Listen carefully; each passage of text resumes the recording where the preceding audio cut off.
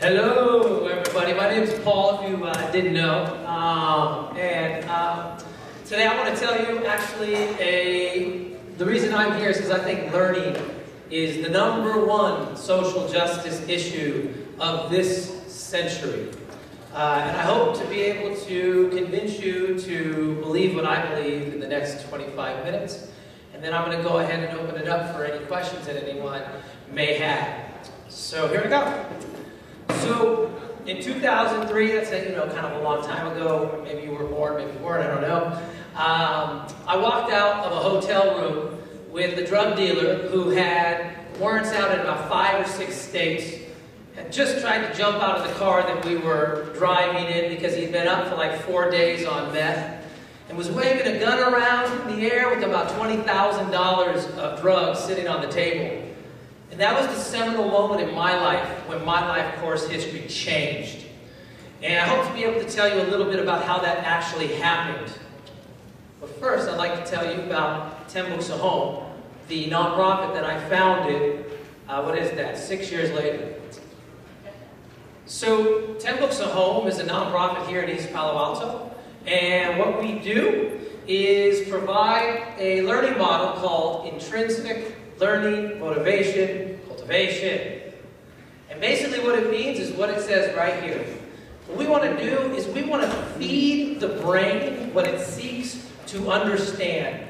We don't think about learning in terms of skills, in terms of output, or in terms of behavior. We actually see learning as happening in your brain and satisfying a need to understand. When the human being can feed their brain with what it is they want to understand, we actually think that you can develop more skills, knowledge, and abilities than any other educational approach that currently exists.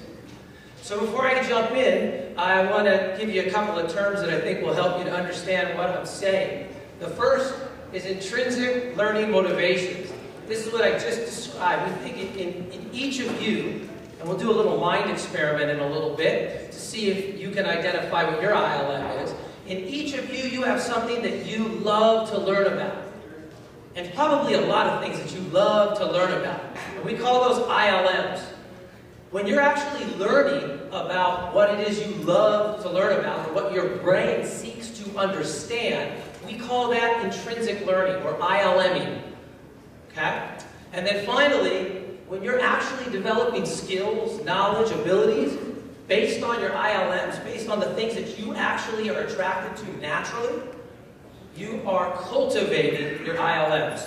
And that's the name of our model. So we'll see how these terms hold up in your brains as I go through here. So what's the process of ILMing look like? Well, you can see over on your left, very pixelated, I'm uncertain why that is.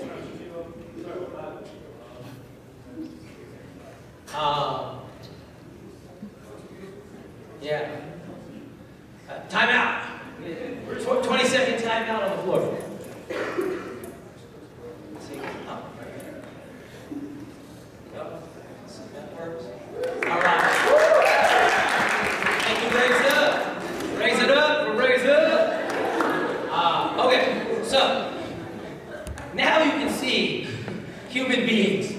And what you see here on all the way left, that's a role model. That's one of our volunteers that goes into the home every week to provide a 1-hour lesson to the learner, which is a preschool-age child between 3 and 5 who gets lessons every single week for 2 years, from the time they're 3 until they start kindergarten.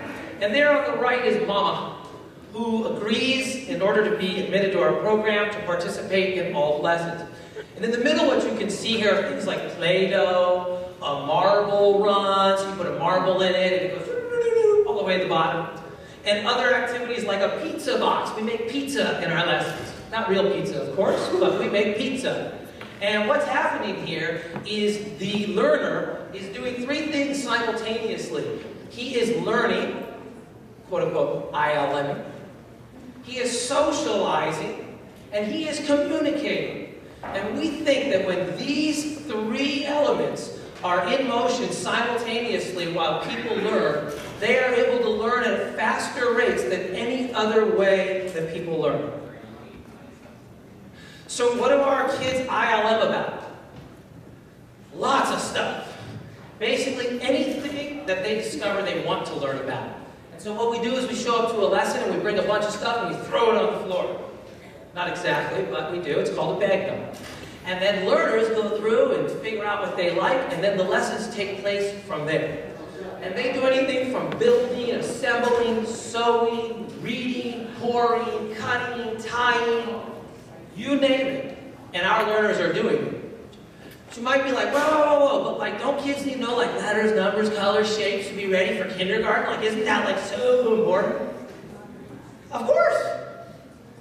That was kind of high pitch, sorry. Of course they do. But what we argue at 10 Books to Home is you don't need to teach any of that because that is in everything. Think about this for a second.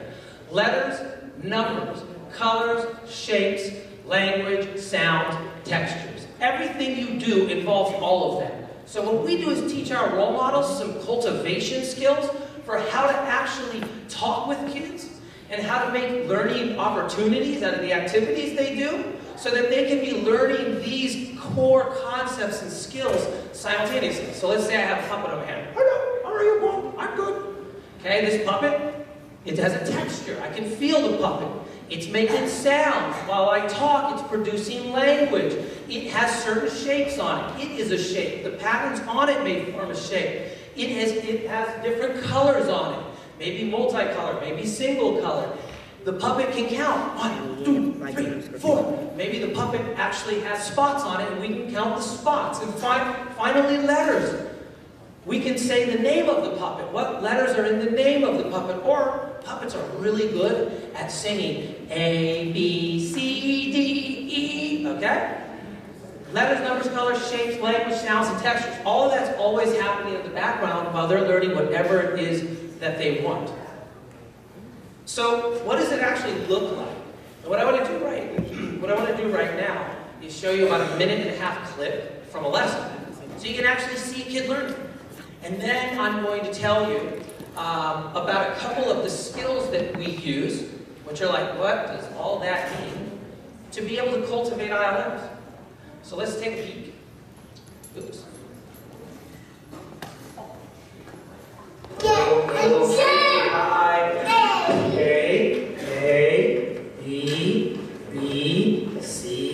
C. What's that? D. And look, what is that? A dog. A dog. You think it can fit into the puzzle piece? It's called 101 Dalmatians. What is it? The dog's scared Of what? Of what is in here? Here, let me read you the sign. It says, Living Skills number 1. DP 105. Can you read those numbers? 1. 10. 0. Yeah, 10. 1 and 0 makes 10. And then the last number? What number is it? 5. Okay. Can you get that lid off, dude? Come on, you got it. Take that lid off. Hold the base of the box down. Apple. Oh, you got an apple. Oh, cool, man. Pound. Give me a pound. You do a pound like that? Mmm. Got a lot of apple in your mouth. Yummy, yummy. In your tummy, tummy. Look, there's some fruit. What is that? Oh, There's an apple. What is that? What are those? Is that basketball?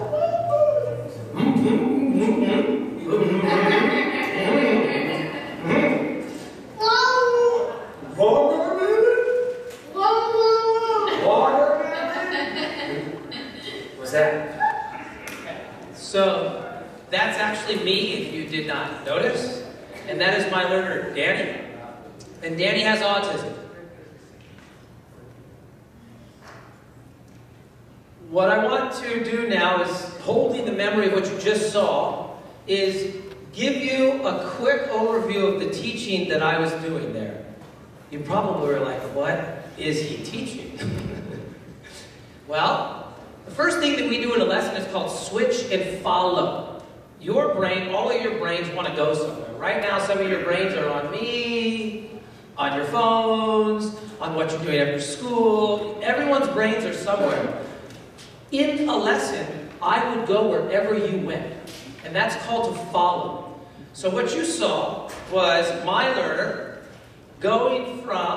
he went from the puzzle to a book. He then went over to that box. He then went over and grabbed an apple.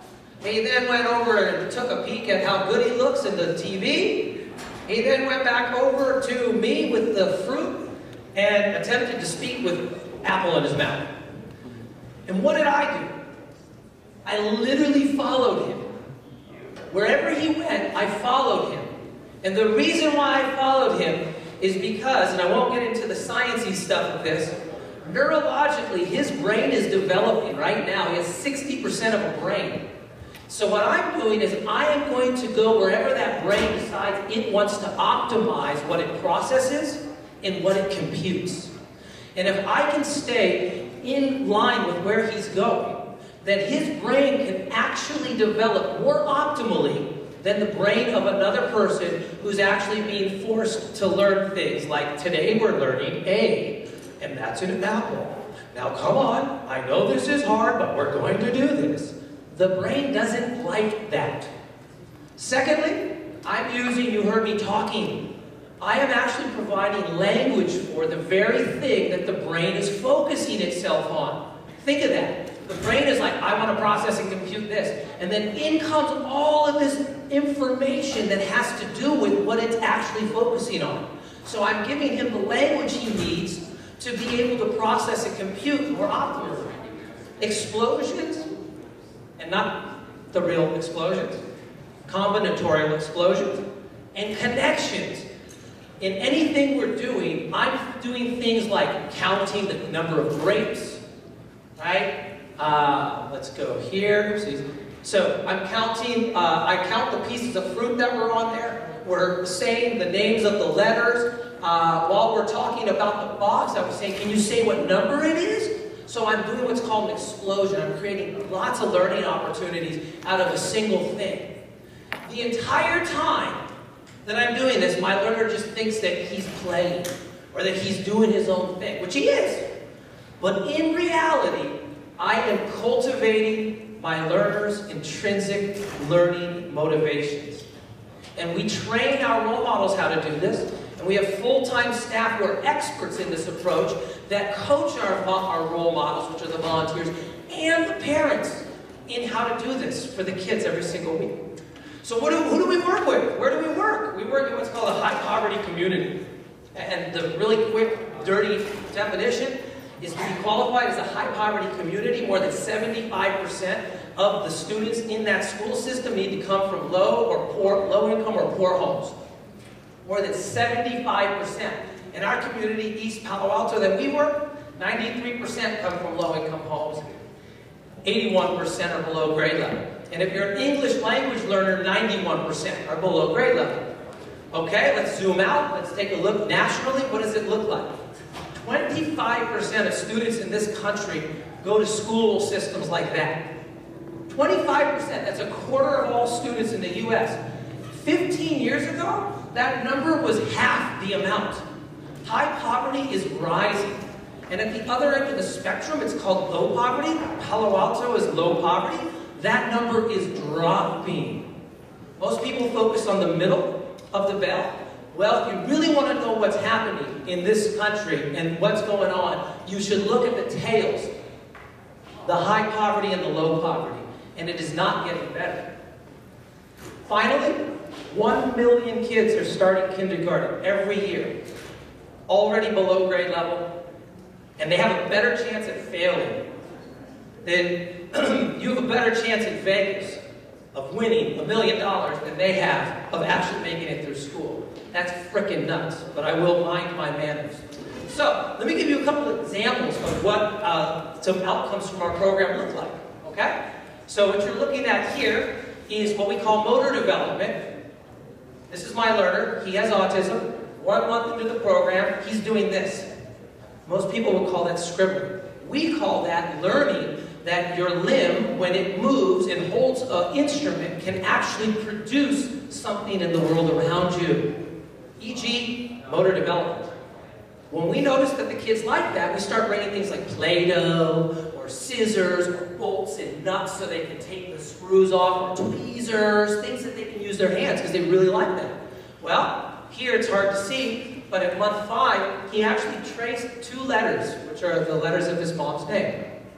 And then in month 6, he randomly picked up a marker and drew the letter D, without looking at anything no one told him to. And his name is Danny. And this was a jaw-dropping moment for me, even as the founder, to watch when I'm not even focusing on this, the children are learning this.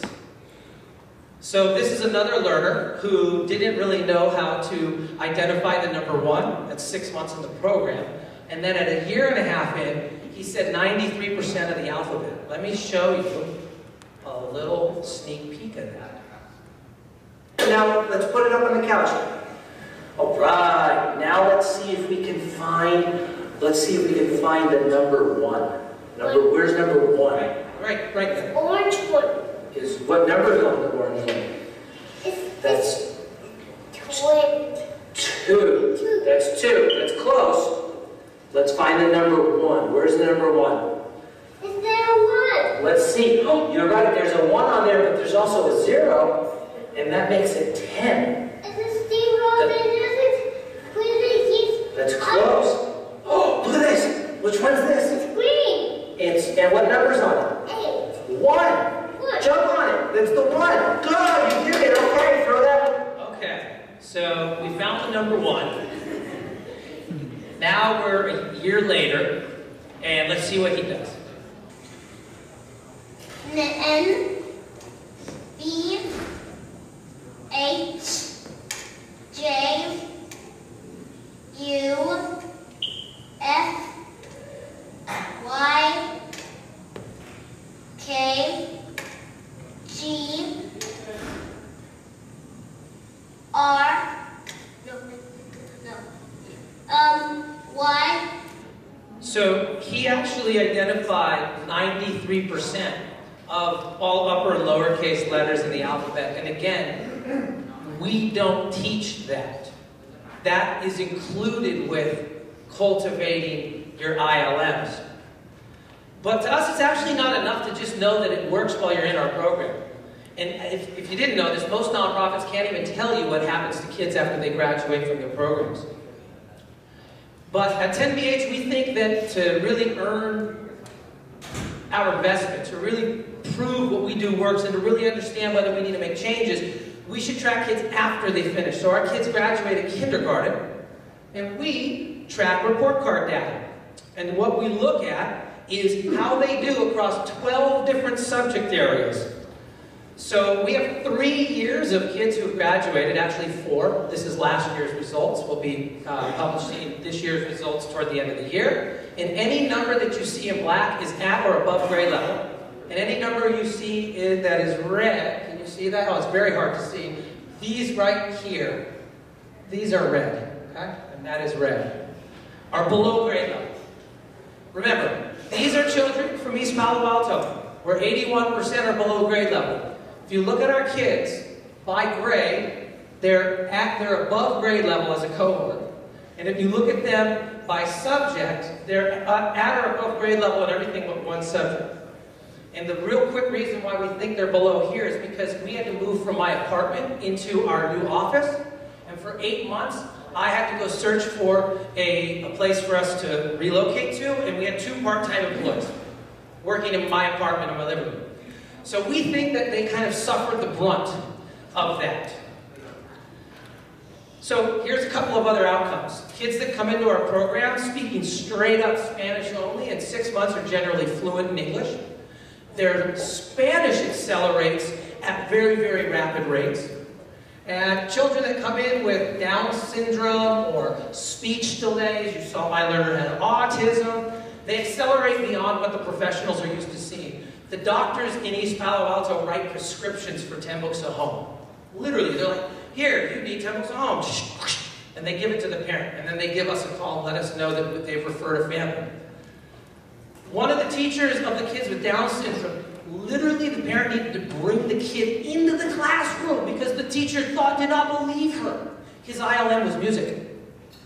And so all we did was bring music. And he learned all of these words that were related to music, and the teachers were blown away.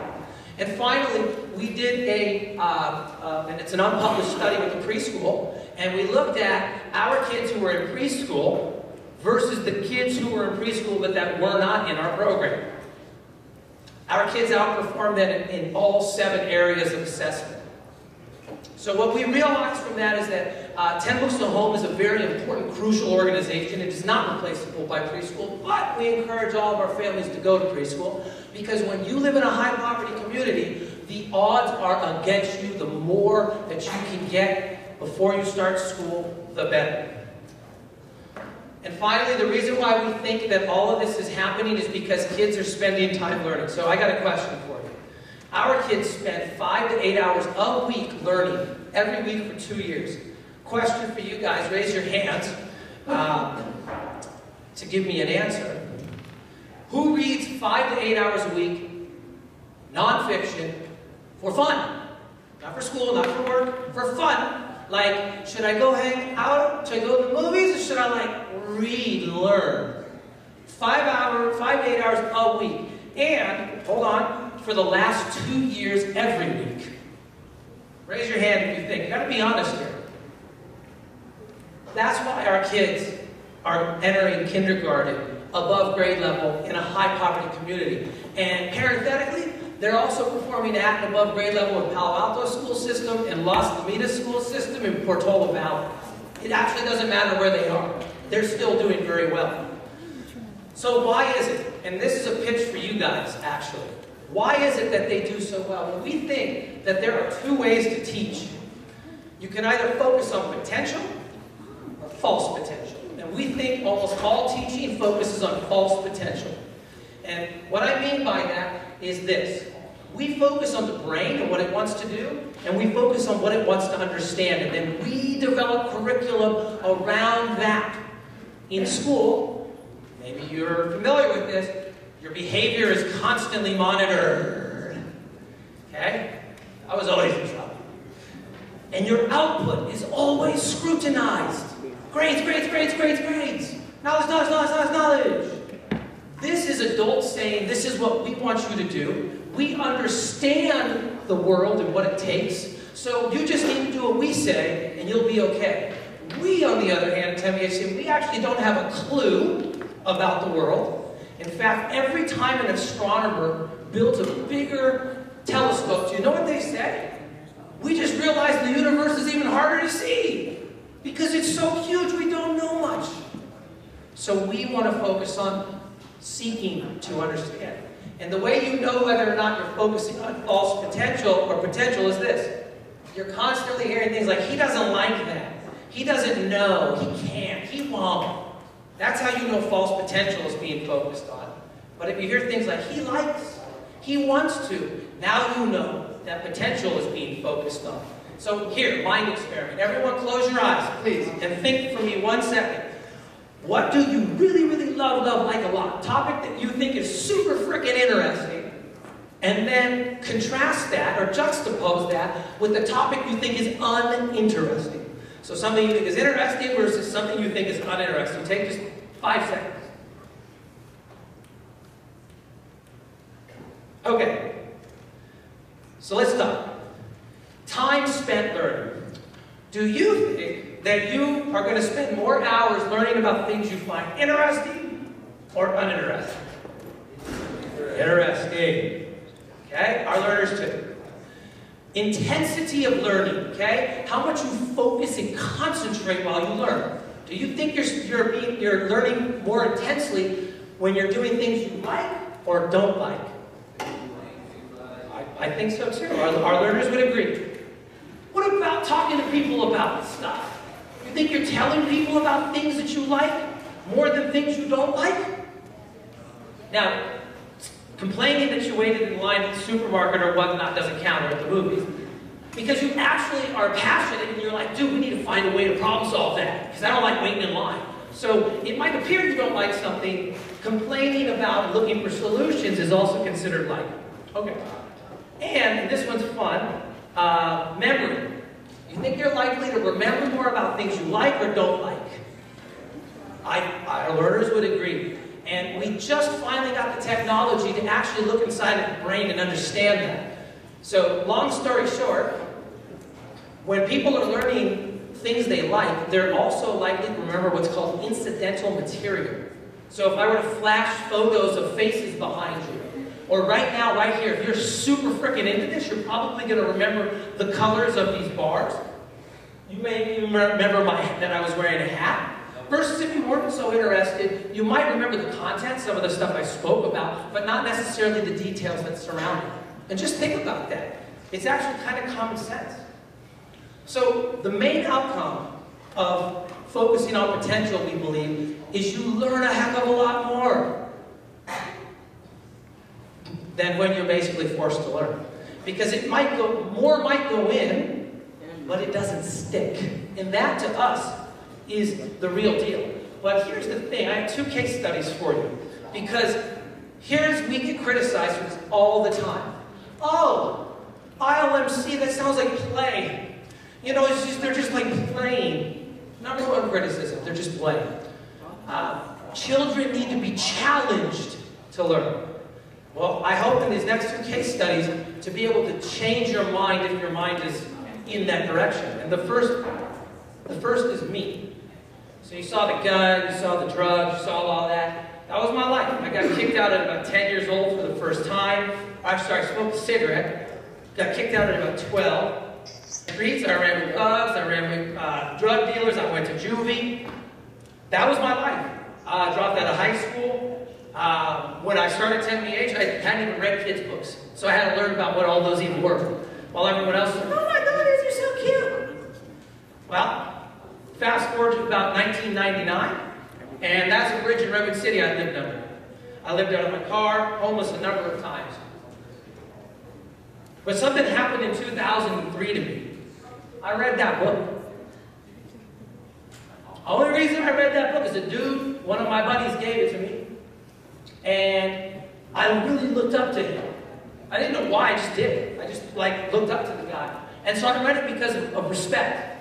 You know, in the hood, when you got respect for people, you know, you show that you do some things you wouldn't do. So I took it. And at 23, I read the first book ever in my life from cover to cover.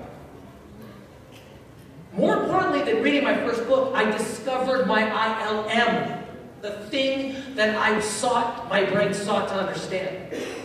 I read probably 15 to 20 hours a week for fun.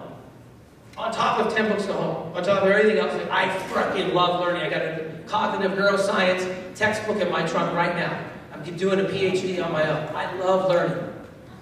That resulted in me going to college and getting a degree 4 years later in economics. I'd never even heard of economics. It was really fun.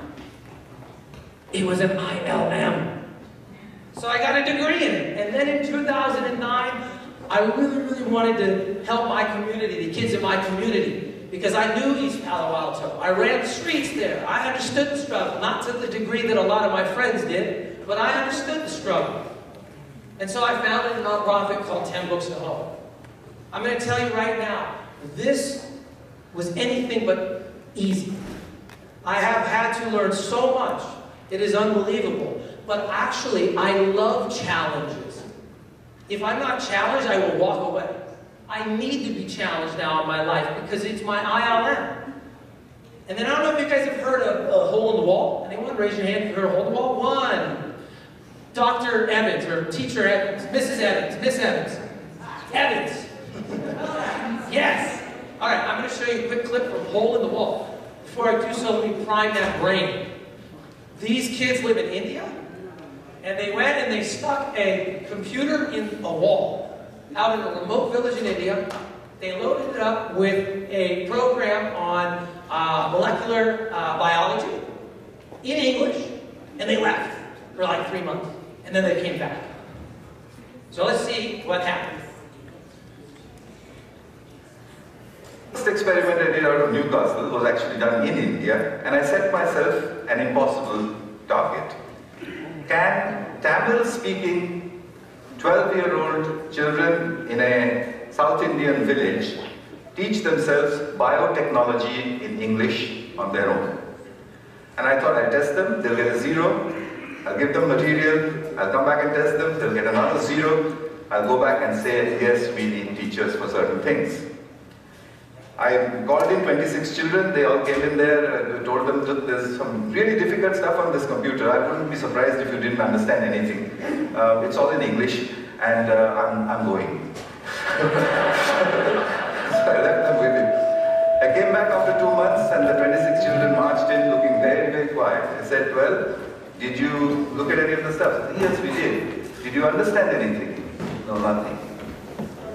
So I said, well, how long did you practice on it before you decided that you understood nothing? I said, we look at it every day. So I said, for 2 months you were looking at stuff you didn't understand. So a 12-year-old girl raises her hand and says, literally, apart from the fact that improper replication of the DNA molecule causes genetic disease, we've understood nothing else.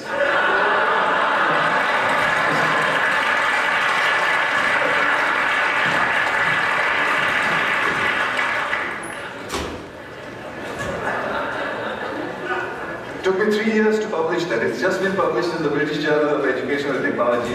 One of the referees who refereed the paper said, it's too good to be true. So,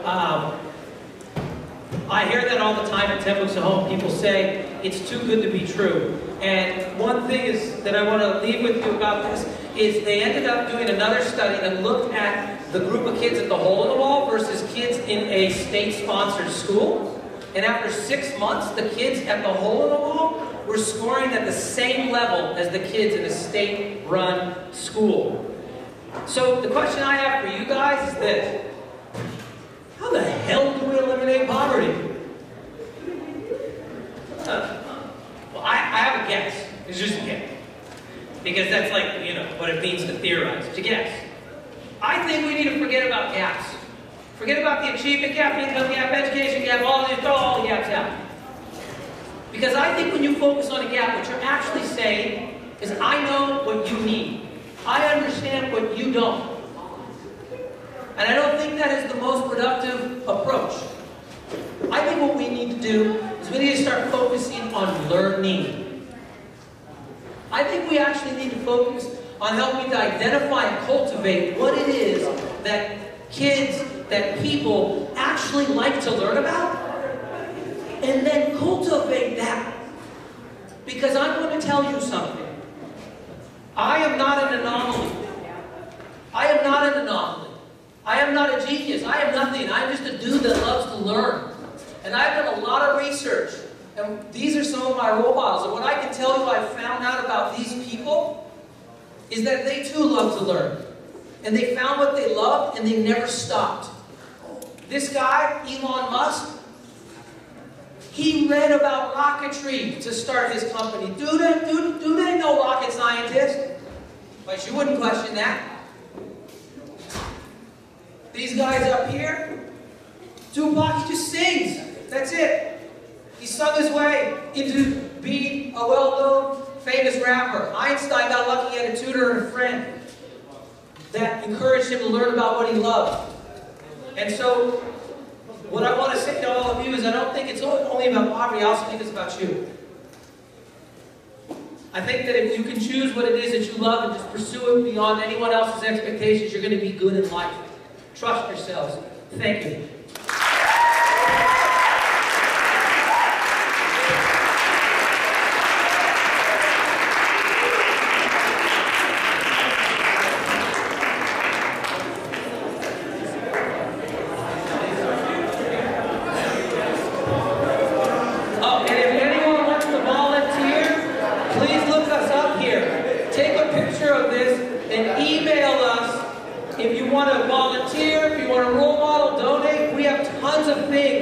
That students can do that can help get you ready for college, make your resume look better, give back to your community, satisfy your ILM, whatever it is. Thank you, guys.